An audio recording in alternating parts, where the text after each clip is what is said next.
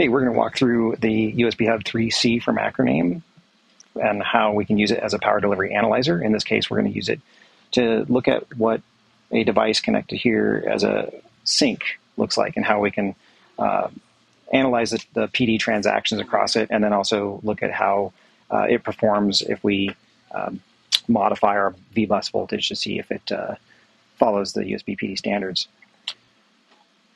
So we'll open up STEM tool here and we'll connect to our USBHUb3c. And when this first opens here, you can see we've got a lot of information about what's going on each of the ports. We're going to connect to look at port 5. That's the only thing we're interested in right now. We've got PD logging already running here, and we have the PD entitlement here down here that allows us to use this feature. So on port 5 here, we're going to go in here and we're just going to issue a hard reset. This would be the same thing as if we just disconnected the port.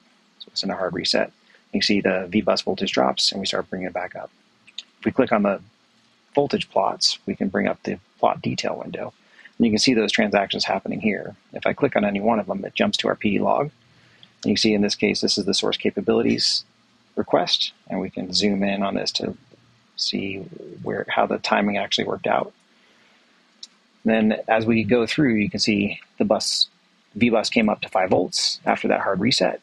And then there was a source capabilities transactions. And then eventually the device requested a specific PDO right here. And in this case, it requested the 9 volt, 3 amp PDO. The power supply ramped up to that and gave the power supply ready command. And then the device started to boot. And you can see here we hit a max boot current here. Let's go and zoom in on our current axis.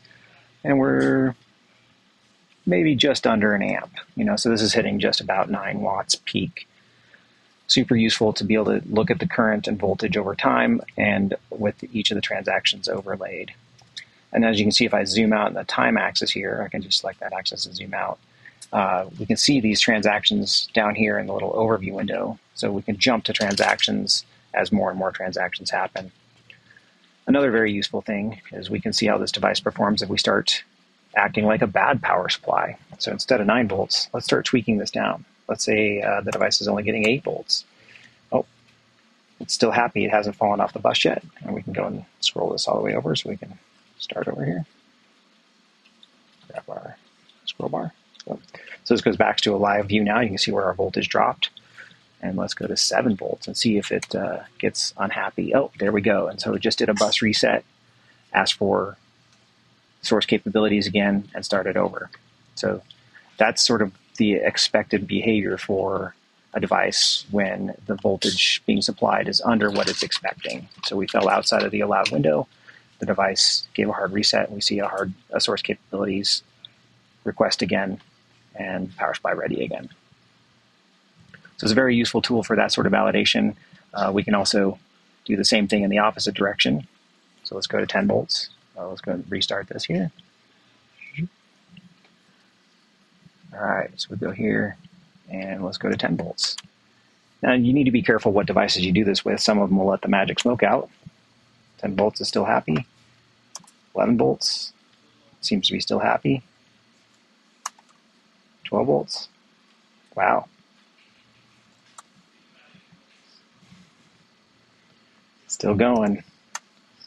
I think that's about as high as I'm willing to go before we break our beautiful HomePod here. But as you can see, the device is still operating normally. We can zoom in on our current, and what we would expect to see is our current has probably dropped. We go back down to 9 volts here. Oh. Yeah, you can see the effective input power is about the same because we've reduced our input power. So the USBHUb3c is a very powerful analyzer, primarily because it acts as a partner on the bus. It's not just sniffing the bus. So we can actually modify all the different communications as it's going across. Another example of that where we could actually modify the source rules that are being presented if we wanted to.